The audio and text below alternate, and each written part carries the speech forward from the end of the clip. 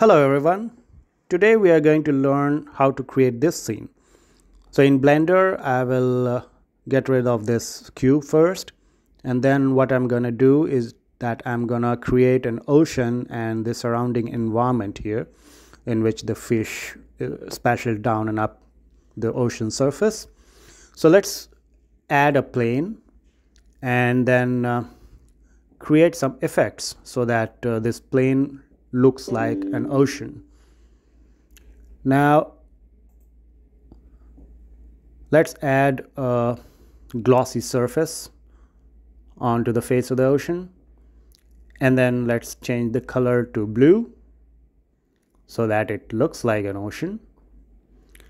And then what I'm gonna do is that I'm gonna add a modifier over here which is called ocean modifier, which is readily available in Blender. And then let's change a few parameters like resolution, change it to 15, and then you can also change a few more parameters but not much, and then create some waves over here.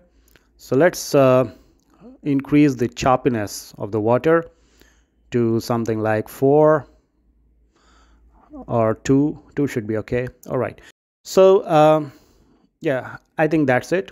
And now what I'm gonna do is that I'm gonna create some waves which are animated on the surface of the ocean. For that I'm gonna first key in the first frame at the time 1.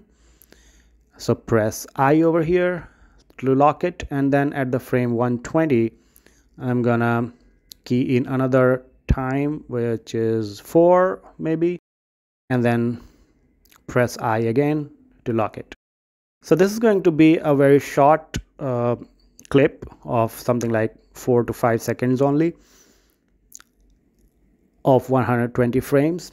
And here you go, there the ocean looks animated, so there are waves going up and down the ocean. All right, another thing that we might do is that we can change the environment a little bit, but first scale it down a little bit so that we do not lose the control.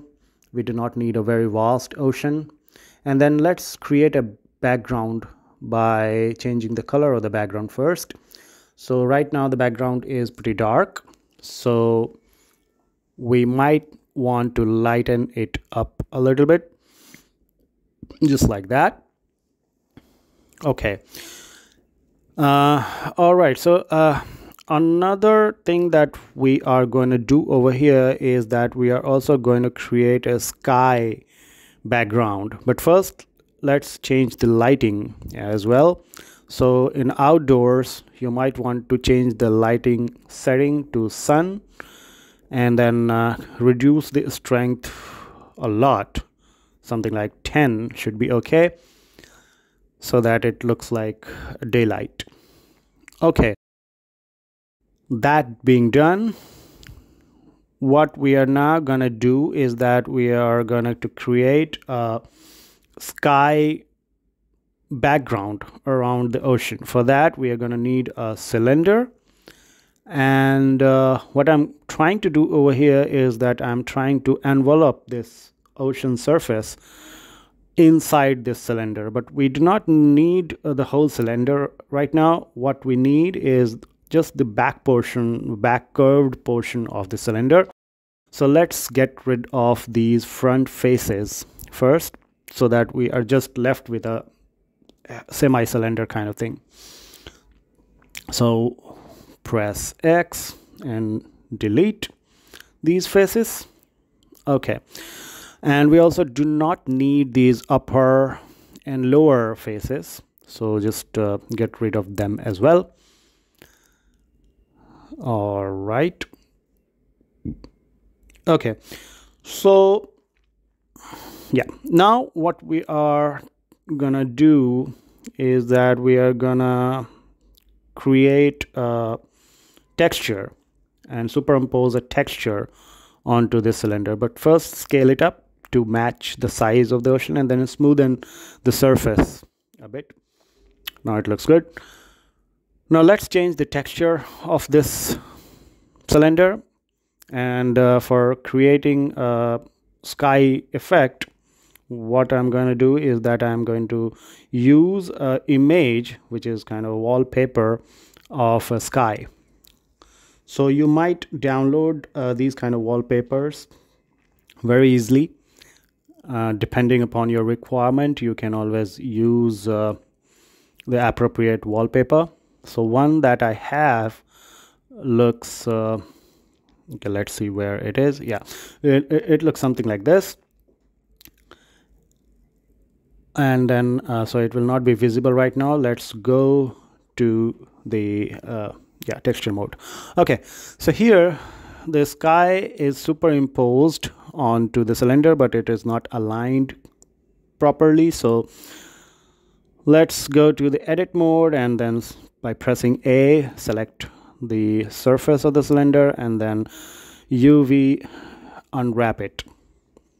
Okay, now it's unwrapped, but it's upside, not upside, but it's sideways.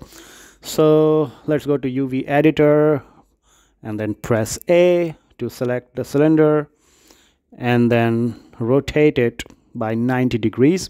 So press R and then 90. Okay, and now move it by pressing G to appropriate position, and then scale it down a little bit vertically and scale it up a bit horizontally so that it covers the entire sky section. We do not need the ocean section right now because we already have created our own ocean. All right, now it looks perfect. Okay, now let's go back to the 3D viewport and let's see how it looks like. Okay, now I think it looks okay.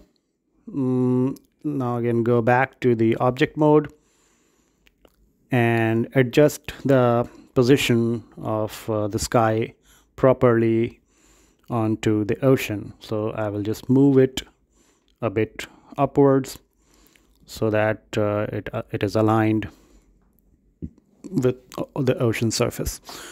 Okay, now it looks good. All right, now the idea here is to create the ocean and the fish effect into it. But first, let's go to the camera view and then press N to open up this properties window, lock camera to view, and then adjust the camera accordingly. So that what I'm trying to do is I'm trying to capture the first half of the scene with first upper portion of the scene with the sky and lower portion with the ocean to match it perfectly. Okay, so in render view it looks something like this. We can always play with the lighting and other things, other parameters to match it perfectly with our requirements. Okay, so now what we are gonna do is that we are going to find out a clip with a fish in it. Okay, so go to Google and search something like a whale jumping, but also add keywords green screen. So what I'm trying to look for here is a green screen clip of a whale or a dolphin or any fish jumping out of the ocean and then going back in. Okay, go to the videos here and then look for appropriate clip. The second one looks good to me for my purpose, so let's have a look at it.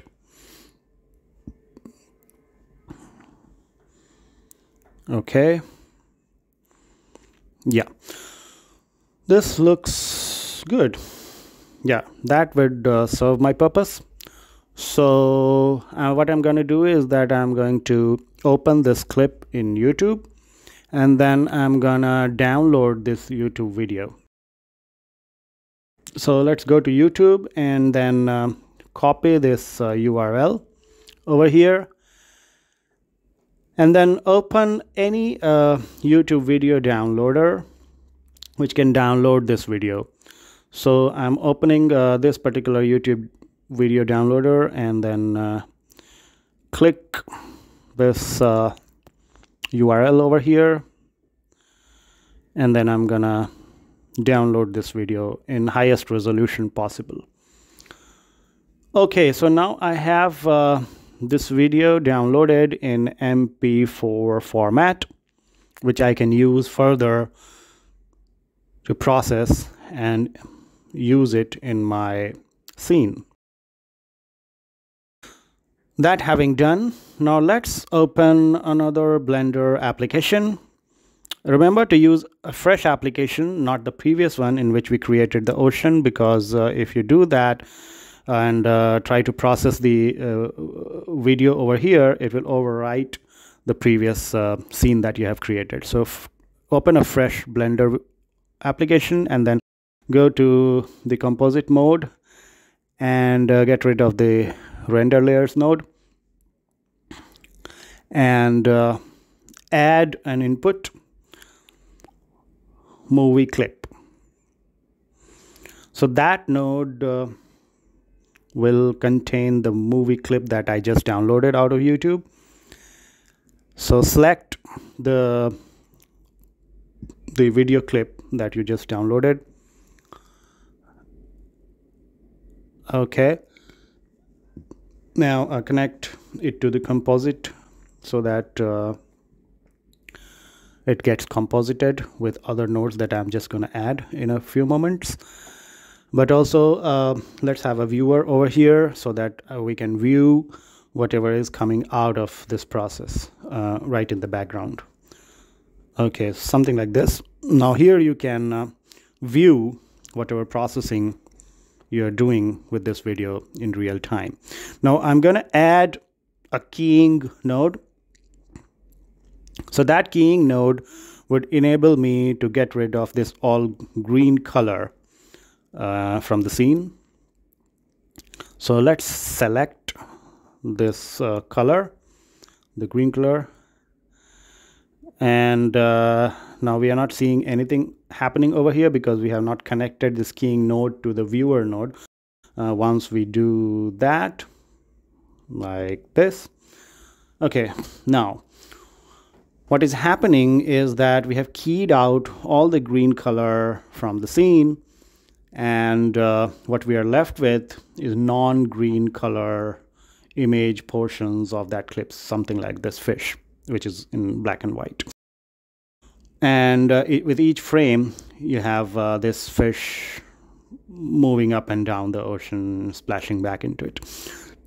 Okay, this is a very short clip, about just 100 frames, or 4 to 5 seconds long. So we just need up to 100 frames over here. So I'm just going to render this scene, this processed scene, into an image sequence, which I will then use in my previous ocean and sky scene. So just end the frame at 100. Rest of the things are okay. Yeah, change the output folder to something where somewhere you want to store your image sequences, otherwise it will store it in some temporary folder. And then also remember to use RGBA color mode so that you have a transparent image produced when you render it. Okay, rest of the parameters are okay. So what I'm gonna do is I'm gonna render this into animation, and yeah, so here you have all the images stored here in this folder. And now I'm going back to my Blender app where my ocean and sky is created, and here what I'm going to add is image, and not just image, it's images as planes. What this thing does is that it asks you for the images that you want to add into the scene as a plane. But remember to check this animate image sequence checkbox, otherwise it will appear in the scene as 100 different images one after another. We don't want that. Rest of the settings are okay. And then press import images as plane. Okay. Now we have just one plane over here which contains all the 100 images that we just created out of our whale scene. Initially this looks like a purple plane, but in a moment we will see how it looks like when it's rendered. Scale it a little bit, position it as per your scene just above the ocean, because the scene we have over here is a fish coming out of the ocean. So what you need is that this plane set just above the ocean surface so that the proper effects are there. Okay, so all right, this looks good. And what more we can do is that we can adjust our camera and the orientation of this plane so that the plane is parallel or just facing the camera right in front, and it's not sideways, and then render the animation. Okay, so here is the final scene that we have created. Thanks so much for watching.